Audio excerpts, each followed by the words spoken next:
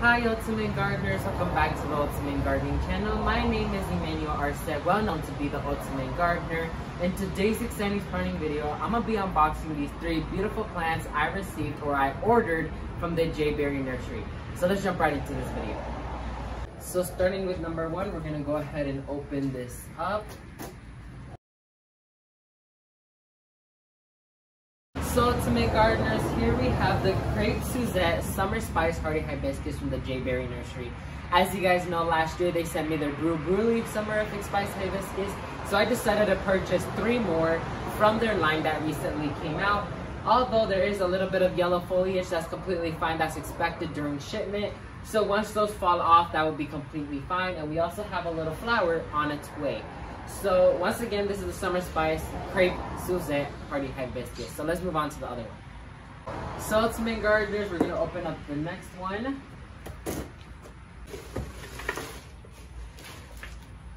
So this is the second one. This is the Summer Spice Amaretto Hardy Hibiscus. Beautiful plant. I absolutely love the shape of this one. And so here's plant number 2. So let's move on to the big boy. So Ultimate Gardeners, we're going to open up the big one. I know which one this was in, which is my favorite out of all 3 of them. And so here's my favorite one out of all of them, which is the Summer Spice Creme De La Creme Hardy Hibiscus. I've been wanting this one last year, so when I saw that it was available this year, I decided to snatch it up while I can. One thing to note is when it comes to hardy hibiscus, they're a little bit on the delicate side. So of course, some of them might come in wilted, some of them might come in with a little bit of yellow foliage, or some of them might come in perfectly fine. But like what you should do with any other plant shipment, number 1, take them out of their box immediately. Number 2, give them a good drink of water once you take them or unwrap them from everything that they're covered in. And number 3, keep them in the shade for a little bit, like 1 to 2 days, and then you can expose them to their proper sunlight.